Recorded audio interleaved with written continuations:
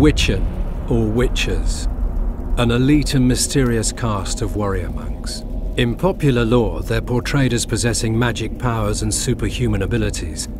Witchers were believed to combat evil spirits, ghastly monsters, and all manner of dark forces.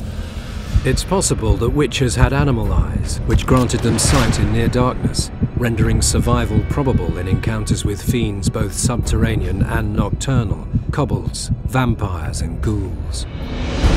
Witchers used their silver swords to kill creatures of magic provenance, wraiths, cursed souls, and striggers. With their swords of meteorite steel, they felled non-magic beasts, and the occasional human who refused to pay for services rendered.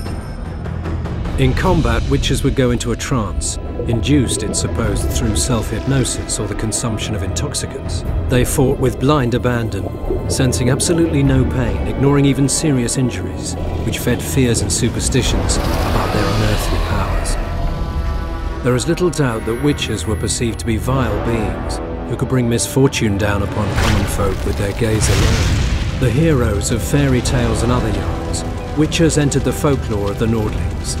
This is true of one especially, Geralt the Riv, known as the White Wolf.